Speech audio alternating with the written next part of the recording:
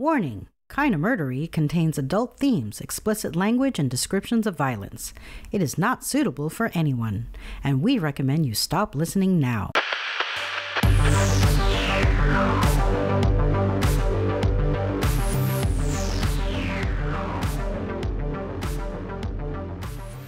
Hello everyone, and welcome to Kinda Murdery, a true crime podcast that's mostly about murder, and always about the strange and compelling stories that arise when the path less traveled twists to darkness, and those who walk its shadows surrender to violence and moral corruption. We have a perilous journey ahead, so thank you for lending me your courage and good company. I'm your host, Zevin Odelberg, and this is Kinda Murdery. Before we get started, I wanted to give a quick shout out to Audrey W. Thank you so much, Audrey, for the delicious Girl Scout cookies. Alright, you have found your way to Part 2 of The Watcher, 657 Broadway. That's right, I said Part 2, so if you haven't heard Part 1 yet, go back and listen to it, we'll save you a seat. Also, please do call 888-MURDERY, that's 888-687-3379 to tell me your Kinda Murdery story so that you and your story can inspire an episode of the show. Okay, as I usually do, I'm going to rewind the story just a bit to let you settle back into the narrative. And now if you're ready, without any further ado, I suggest that you put your personal items underneath the seat in front of you. Stow your carry-on in the overhead compartment. Let go of the worries of the day, but be sure your seatbelt is fastened. There's turbulence expected ahead. Kinda Murderies, The Watcher, 657 Broadway, starts now.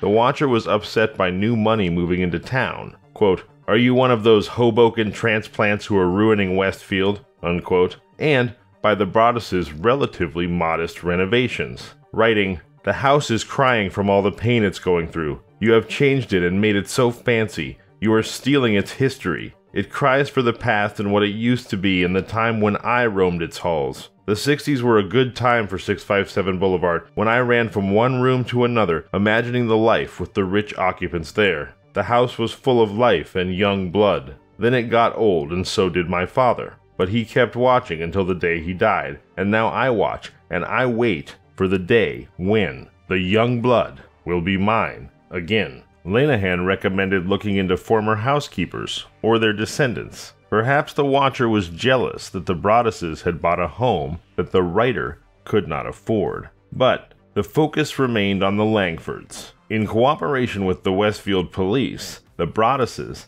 sent a letter to the Langfords announcing plans to tear down the house, hoping to prompt a response. Nothing happened. Detective Lugo brought Michael Langford in for a second interview but got nowhere, and his sister Abby accused the police of harassing their family. Eventually, the Broaduses hired Lee Levitt, a lawyer who met with several members of the Langford family as well as their attorney to show the letters, along with photos explaining how their home was one of the few vantage points from which the easel could be seen. The meeting grew tense, and the Langfords insisted Michael was innocent. One night, Derek had a dream in which he confronted Peggy, the eldest Langford, and demanded she build an 8-foot fence around the properties. Maria was having other kinds of dreams. One night she woke up to an especially vivid one about a man who lived nearby. "He was wearing these boots and carrying a pitchfork and calling to the kids, and I couldn't get to them in time," Maria said. She thought almost anyone could be the Watcher, which made daily life feel like navigating a labyrinth of threats. She probed the faces of shoppers at Trader Joe's to see if they looked strangely at her kids, and spent hours Googling anyone who seemed suspicious. There were reasons to consider other suspects.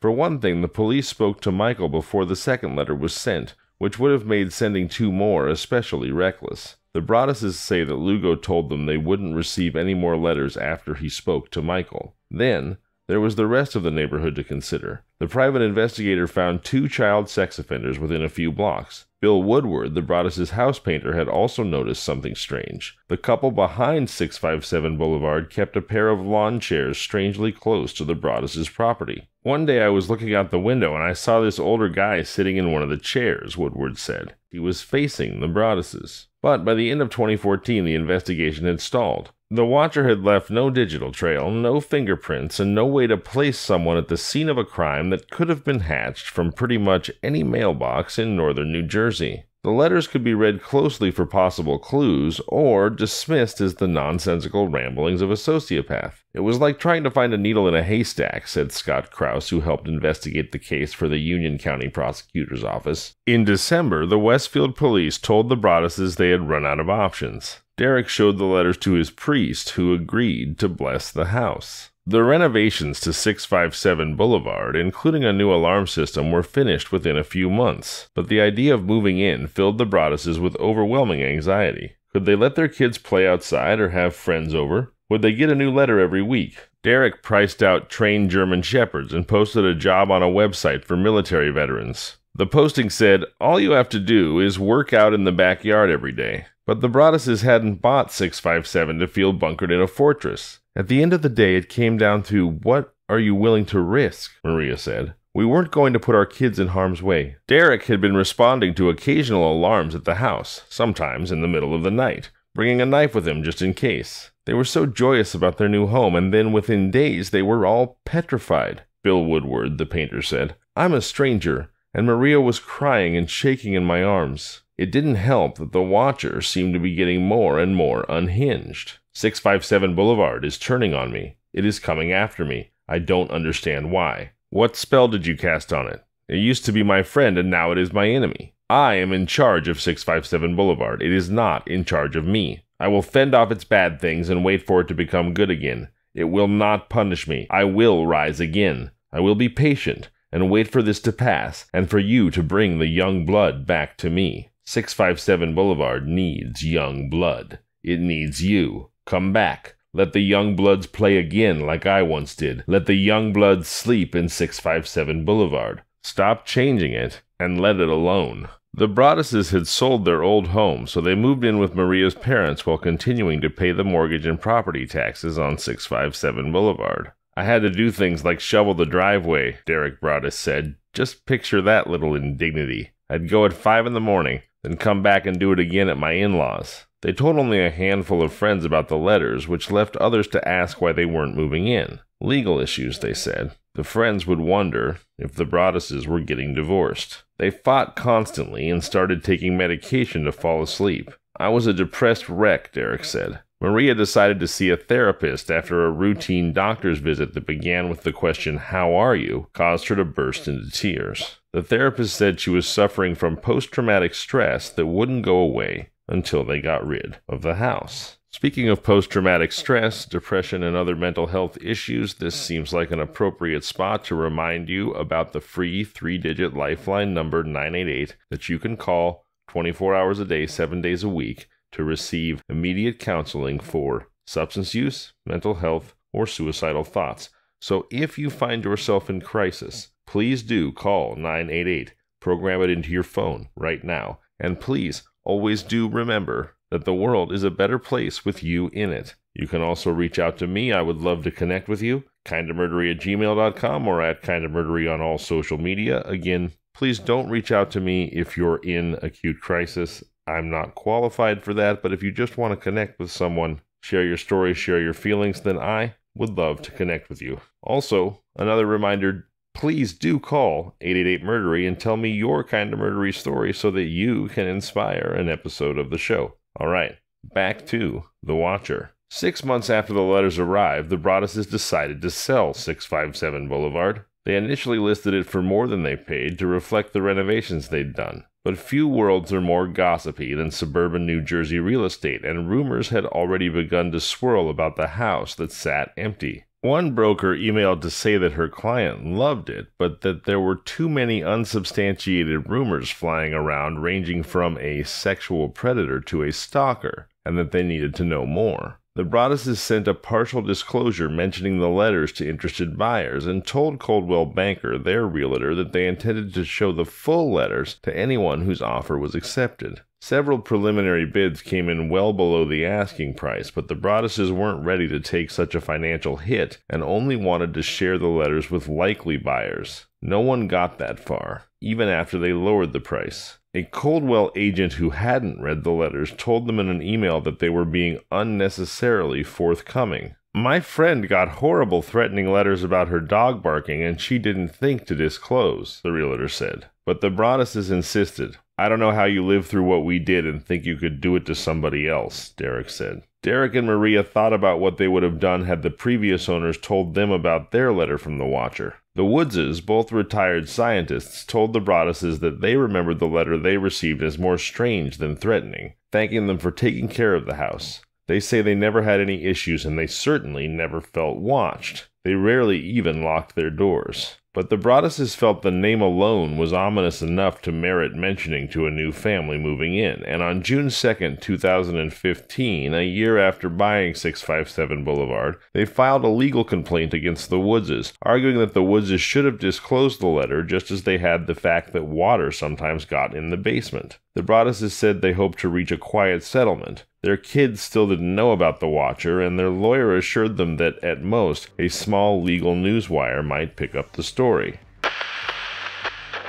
"We do some creepy stories," Tamron Hall said on the Today Show a few weeks later. "This might be top 10 creepy." A local reporter had found the complaint, which included snippets of the Watcher's menacing threats, and after a belated attempt by the Broadduses to seal it, the story went viral. News trucks camped out at 657 Boulevard, and one local reporter set up a lawn chair to conduct his own watch. The Broadduses got more than 300 media requests, but with advice from a crisis management consultant referred by one of Derek's colleagues, they decided not to speak publicly to spare their kids even more attention. They vacated Westfield and went to a friend's beach house. They didn't find much peace. Maria's grandfather had a heart attack, and the friend they were staying with had a seizure. Eventually, Derek and Maria sat down with their children to explain the real reason they hadn't moved into their home. The kids had plenty of questions. Who is the Watcher? Where does this person live? Why is this person angry with us? To which Derek and Maria had few answers.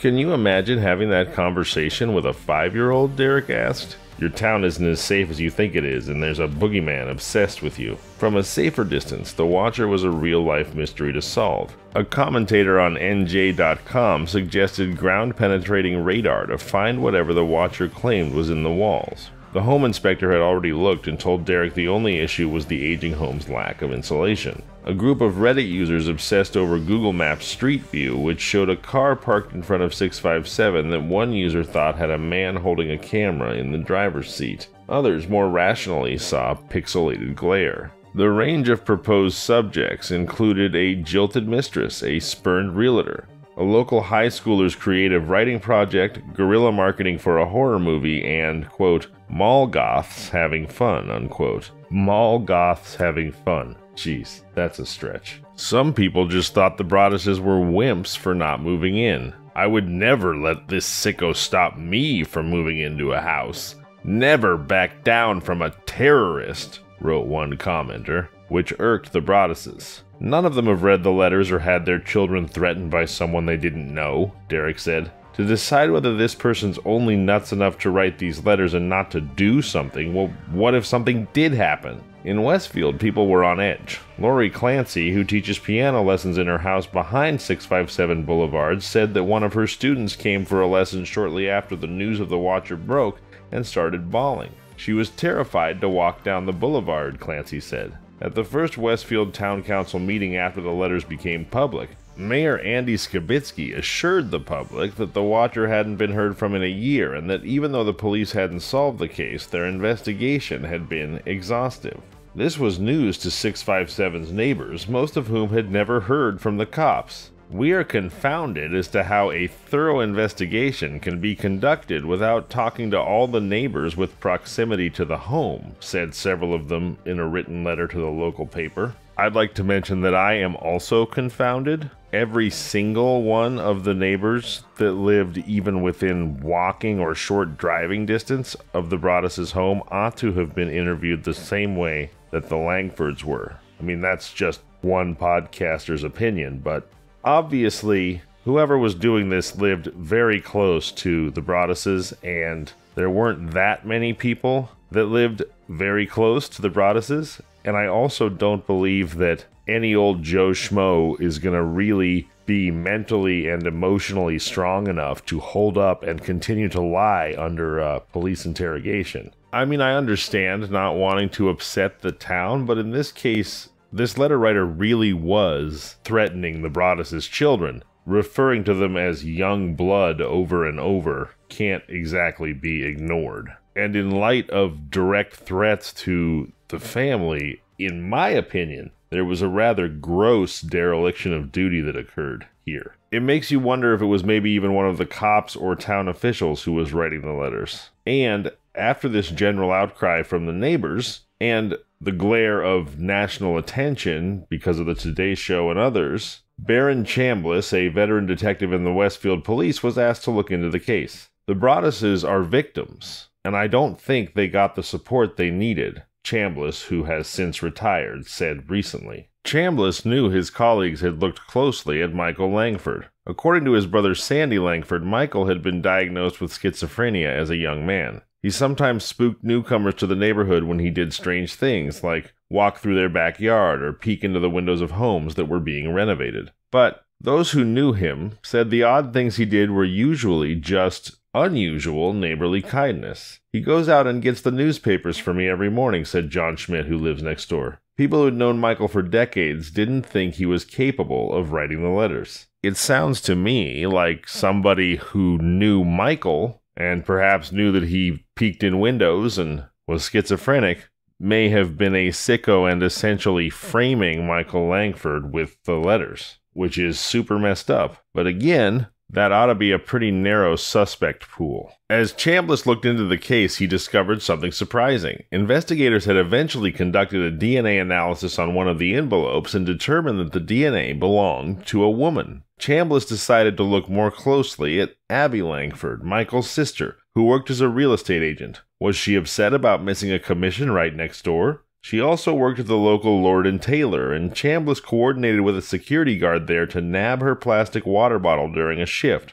But Chambliss says the DNA was not a match. Not long after, the prosecutor's office gave Derek and Maria some unexpected news. They wouldn't say why or how, but they had ruled out the Langfords as suspects. The Broaduses were stunned. They had recently told the prosecutors that they planned to file civil charges against the Langfords, and they wondered if the prosecutors were lying to prevent the story from blowing up again. My family moved to the boulevard in 1961, and we never caused a problem for anybody, Sandy Langford said. This guy gets all these letters, and all of a sudden, people are pointing fingers. Left without a suspect, the Broaduses reopened their personal investigation. They were still coy about sharing too much with the neighbors who remained in the pool of suspects, but spent an afternoon walking the block with a picture of the watcher's handwritten envelope. They hoped someone might recognize the writing from a Christmas card, but the only notable encounter came when an older man who lived behind 657 said his son joked that the watcher sounded a little bit like him. A neighbor across the street was the CEO of Kroll, the security firm, and the Broaduses hired the company to look for handwriting matches, but they found nothing. They also hired Robert Leonard, a renowned forensic linguist and former member of the band Sha Na Na, who didn't find any noteworthy overlap when he scoured local online forums for similarities to the Watcher's writing, although he did think the author might watch Game of Thrones. At one point, Derek persuaded a friend in tech to connect him to a hacker willing to try to break into Wi-Fi networks in the neighborhood to look for incriminating documents. But doing so turned out to be both illegal and more difficult than the movies made it seem, so they didn't go through with it. Meanwhile, Chambliss and the Westfield police were also back at square one. The cops asked Andrea Woods for a DNA sample and interviewed her 21-year-old son, who was surprised to find that he'd suddenly become a suspect. A year after the fact, it was hard to find fresh leads, and the initial police canvass had been so porous that it had missed a significant clue. Around the same time that the Broaduses had received their first letter, another family on the boulevard got a similar note from the Watcher. The parents of that family had lived in their house for years and their kids were grown, so they just threw the letter away, just as the Woodses had. But after the news broke, one of their children posted about it on Facebook, then deleted the post. When investigators spoke to the family, they confirmed that the letter had been similar to the Broadduses, but its existence made the case more confusing. There wasn't a whole lot to go on, said Chambliss. One night, Chambliss and a partner were sitting in the back of a van parked on the boulevard watching the house through a pair of binoculars. Around 11 p.m., a car stopped in front of the house long enough for Chambliss to grow suspicious. He traced the car to a young woman in a nearby town whose boyfriend lived on the same block as 657. The woman told Chambliss her boyfriend was into some, quote, really dark video games, including one in which he played as a specific character called The Watcher. As for the female DNA, Chambliss figured the girlfriend or someone else could have helped. The boyfriend was living elsewhere at the time, but Chambliss said he agreed to come in for an interview on 2 separate occasions. He didn't show up either time. And if you'd like to hear more, you'll have to tune in this Sunday, March 19th, for Part 3, the thrilling conclusion of The Watcher, 657 Boulevard. Remember, call 888-MURDERY, that's 888-687-3379, and tell me your Kinda Murdery story. I'm Zevin Odelberg, and this has been Kinda Murdery. See you Sunday.